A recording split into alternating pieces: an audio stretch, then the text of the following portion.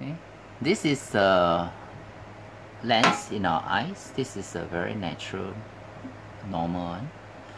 Then when light comes in, the light ray will converge at the retina. So this image is perfectly clear. Now, what happens if you have if you are short-sighted, right? Short-sighted, the lens shape is slightly different. So this is short-sightedness. The light converge at this point and not at the retina. What you see here will be a blur image. So what we do, we will get a spectacle with a diverging lens. Spectacle will be somewhere here, right?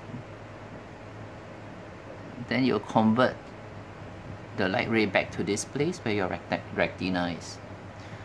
Okay, then what about long-sightedness?